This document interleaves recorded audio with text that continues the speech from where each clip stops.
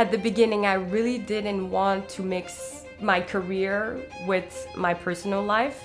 It's always harder when you have more that's implicated, but you cannot control who you fall in love with. When we qualified a spot for Denmark at the Olympics in PyeongChang, both me and Nick just started believing our dream.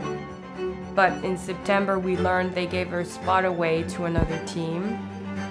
Suddenly, our dream was slipping away.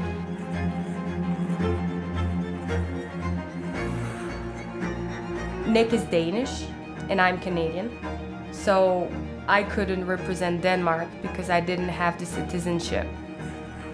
Because I knew that technically Nick could go because he had the citizenship, I said, Nick, if you want to go, if you want to team up with somebody from Denmark, you can do it because I don't want to block you from achieving your dream. And then he said, I would rather not go to the Olympics at all than not going with you. I always wanted to represent Canada because it's my country, it's where I belong. In order for us to go to Beijing, Nick had to get Canadian citizenship.